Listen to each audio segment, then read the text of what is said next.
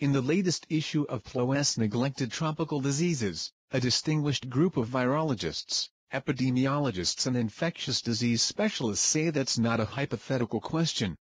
They argue that Chagas disease, a parasitic infection transmitted by blood-sucking insects, has become so widespread and serious while remaining largely unrecognized that it deserves to be considered a public health emergency. Extending the metaphor, they liken Chagas stealth spread to the early days of AIDS. Both diseases are health disparities, disproportionately affecting people living in poverty.